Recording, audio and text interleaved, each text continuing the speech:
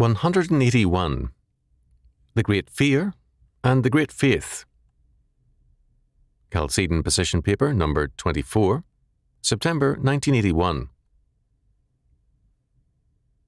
Otto J. Scott, in Robespierre, The Voice of Virtue, calls attention to an all-important phenomenon of the French Revolution, the Great Fear. At a certain point, as corrosion began to destroy all forms of social order, wild rumours circulated through all of France.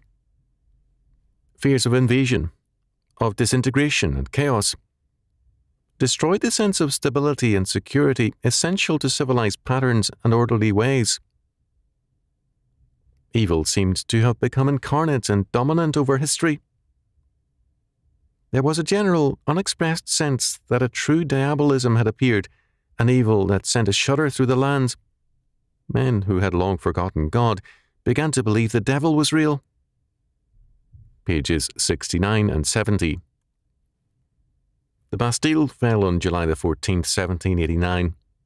For the rest of that summer, the French people also fell, in their case, into the Great Fear, la Grande Peur. None of their fears were true, but their content, Eugen Rosenstock-Huessy pointed out, was not the significant fact. It was this complete paralysis of will and reason, the deep insight that one was no longer safe on land. Out of Revolution, page 131, Audiobooks. It was the sign of disintegration. Evil and madness took over, because there was despair concerning any good. France went into the reign of terror subsequently, but the terror first began in men's minds with the Great Fear. According to Rosenstock-Huessy, every revolution begins with a great fear. It appeared before the peasants' revolt of Luther's day, and it again appeared in Germany in the year 1930, preceding Hitler. Frederick II in 1227 described the great fear in his day. So intense was it that he said, "The power of love itself, by which heaven and earth are governed, seems now to be troubled, not in its later flowing, but at the very source." The Great Fear marks the first breakup of man's inner being. His way of life is shattered. Man in such eras, and now, live on borrowed capital, on the inheritance of the past. They assume old religious standards and values without really believing in them. The old faith of society declines from a religious imperative to a convention and an accepted custom. Then the surface begins to crack, and men are suddenly without the religious resources for crisis. They become fearful and guilt-ridden, and they start at shadows. The inner breakup precedes the outer breakup. The collapse begins in man's soul and rapidly extends into a society, which begins to disintegrate and to go up in flames. Indeed, the flames of destruction become then the only active and potent social force. In Britain's 1981 summer riots, the rock music groups had a major part in preparing the youth for the enactment of destruction and breakup. Significantly, Johnny Rotten of the Sex Pistols has summed up the hard rock view of life. "We are the future, no future." Christopher Makos, White Trash, 1977. Modern youth culture, with its love of rock music and drugs, is determined that there be no future. The older generation sees this with horror and without faith. The war against the establishment is more than that. It is a war against yesterday, today, and tomorrow, against past, present, and future. Youth sings of belonging to the blank generation, to a world without meaning or direction. The Bible also speaks of the end and of the results of the great fear. It is death. Proverbs chapter 8, verse 36. Our Lord declares that the times shall come when men shall say to the mountains, fall on us, and to the hills, cover us. Luke chapter 23, verse 30, as they seek vainly to escape God's judgment. In Revelation chapter 6, verse 16, we are again given the cry of men in the grips of the great fear. They say to the mountains and rocks, fall on us, and hide us from the face of him that sitteth on the throne, and from the wrath of the Lamb. Again, in Revelation chapter 9, verse 6, we read, and in those days shall men seek death, and shall not find it, and shall desire to die, and death shall flee from them. The great fear begins, as Rosenstock Hussey saw, in the conscience of man. It is a religious fact, and it is a manifestation of man's spiritual state. As our Lord said, men's hearts feeling them for fear, Luke chapter 21, verse 26. There is reason enough for that fear. By their unbelief, men have destroyed the foundations of social order. Their world is crumbling because its moral base is gone. To admit this fully means to repent and to turn to the Lord, which men will not do. As a result, they seek to provide a political, economic, or military justification for their fears. It is usually true that the political scene is an evil one, the economic sphere a decaying one, and the military situation deplorable. To stress these factors can mean covering up the religious breakup behind them. Evading this religious issue, the collapse of man's faith for living, leads to quackery. Easy solutions which deal with the surface sores of the deeply rooted cancer, or, very popular today, how to profit from world disaster. Quick, invest in coffins and cemetery lots.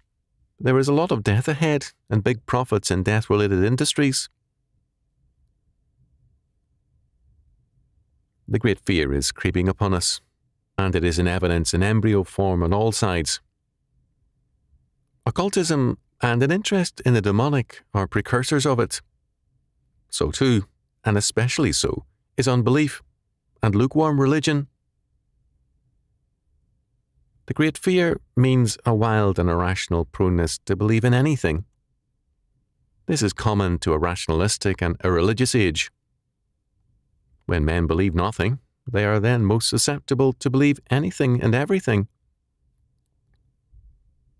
To believe in God and His infallible Word is to limit all possibilities and beliefs in terms of God and His Word. If we believe in a world of chance, then we believe in a world of total irrationality and in every kind of irrational possibility. The triumph of humanism, science, and anti-God thinking has always marked the rise of superstition and illogical beliefs. In Greece, Rome, the late, quote, Middle Ages, end quote, and now this is true. If God's predestined and absolute order is denied, then man can only believe in a radically irrational and illogical world in which anything goes, except God's order. And man, when he sees himself as a chance product of a blind world of chance occurrences, is on the verge of the great fear. We are on the verge of another and the most extensive great fear in history. The corrosive forces of humanism are worldwide in their influence. The only thing that can counteract and overcome the deadly personal and social effects of the great fear is the great faith. Faith today has been reduced to easy believism, to a mere assent to doctrine, and to a verbal profession. In fact, one church today is, as it has been for several years, hounding an able theologian whose only offence is to agree with Scripture that, even so faith, if it hath not works, is dead, being alone. James chapter 2, verse 17. And why not? Let such a text and position stand, and churchmen might be expected to manifest their Christianity in action.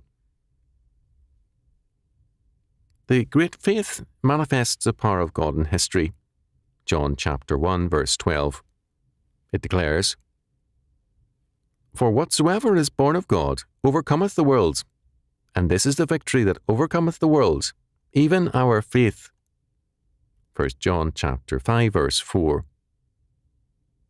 The great faith declares, if God be for us, who can be against us?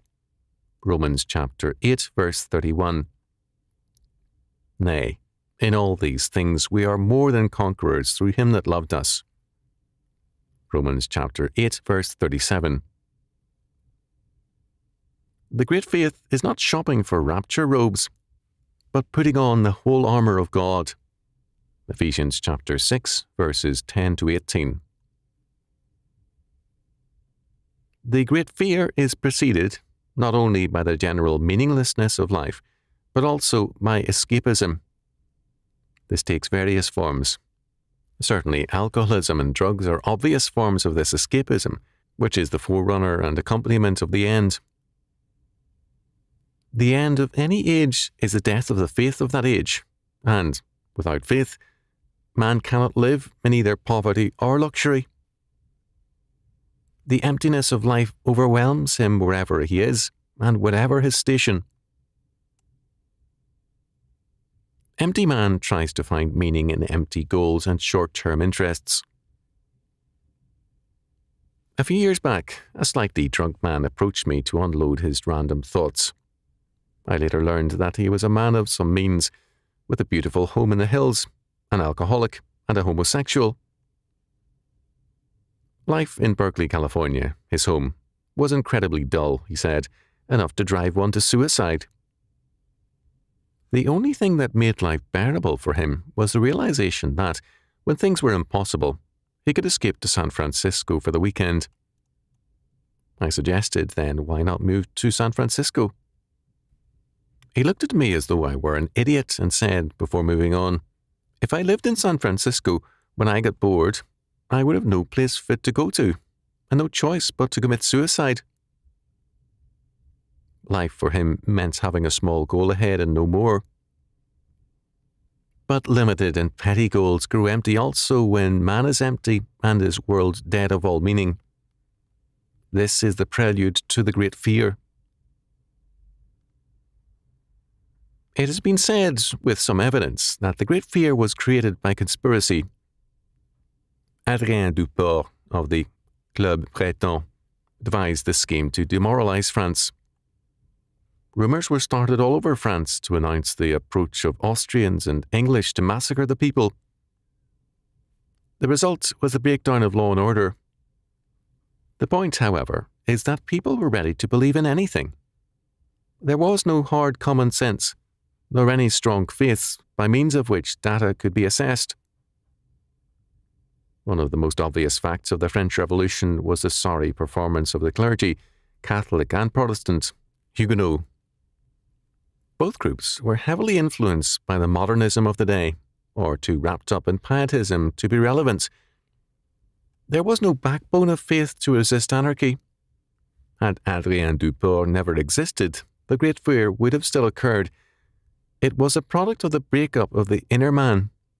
His world was collapsing, and he too had collapsed. Earlier, I cited the words of Johnny Rotten of the Sex Pistols. We are the future, no future. Rock music openly declares the death of all meaning. It celebrates death, contempt for purposes, and a resolute refusal to be other than suicidal. The war against life and meaning began with the sexual revolution, or rather, came out into the open then. Henry Miller set the tone in Tropic of Cancer when he declared his book to be a prolonged insult, a gob of spit in the face of art, a kick in the pants to God, man, destiny, time, love, beauty, what you will. With the Marquis de Sade, the modern age says not, let there be light, but let there be universal and cosmic darkness. Now the age has nothing left ahead of itself except the great fear. The popular culture around us is empty and suicidal. It is geared to the existentialist moment because, for all the modern minds, nothing else is real. Man, said Jean-Paul Sartre, is a futile passion, and he well described the existentialist mind. Modern youth is passionate, and it is also futile. Its passion is death-oriented. Towards life and work, its reaction is one of boredom and retreat. It is an interesting and revealing fact that in England, Oliver Cromwell and the Puritans are in disrepute. Cromwell's regime, whatever its faults, was England's last experience with a commanding great faith. One thing has since been clear. England has been more ready to honour the likes of the Beatles than Oliver Cromwell. As a result, the land of Cromwell is a very central part of the worldwide breakup of the inner man and the outer society. The great faith must be biblical. It must know and apply God's law word to the totality of life and thought. God is Lord, not only over the church and man's soul, but over all of life. If he has no word for education, politics, the arts and sciences, and all things else, then he is not God, but one of the many limited and local spirits called gods by the pagans of old. The Bible speaks to all of life. The premise of Scripture and God's law is that the earth is the Lord's, and the fullness thereof, the world and they that dwell therein. Psalm 24, verse 1. As creator of all, the Lord God is the ruler of all, and his word speaks to all things. The great faith lives by the every word of God, Matthew chapter 4, verse 4, and it applies God's total word to all of life. The Image of God in Man, September 1981. The Westminster Shorter Catechism, question 10, asks, how did God create man? And answers, God created man, male and female, after his own image, in knowledge, righteousness, and holiness, with dominion over the creatures. Genesis chapter 1, verses 27 and 28, Ephesians chapter 4, verse 24, Colossians chapter 3, verse 10. Centuries earlier, the Jewish commentator Joseph Kimmy, 1105 to 1170, had written, Image is dominion and likeness is rulership, not a physical image. This interpretation goes back at least to Saadia Gaon's translation of the Torah and is the ancient understanding of the meaning of the image of God. Fallen man, of course, seeks an ungodly dominion and rule, one in defiance of God and his law. However, the obvious implication of regeneration is that the man in Christ is renewed in godly dominion and into rule under God. For him to fail to exercise such dominion is a sin. The ancient interpretation of the creation of man is that Genesis chapter 1 verse 26 says, And God said, Let us make man in our image, that is, dominion, after our likeness, rulership, and let them have dominion.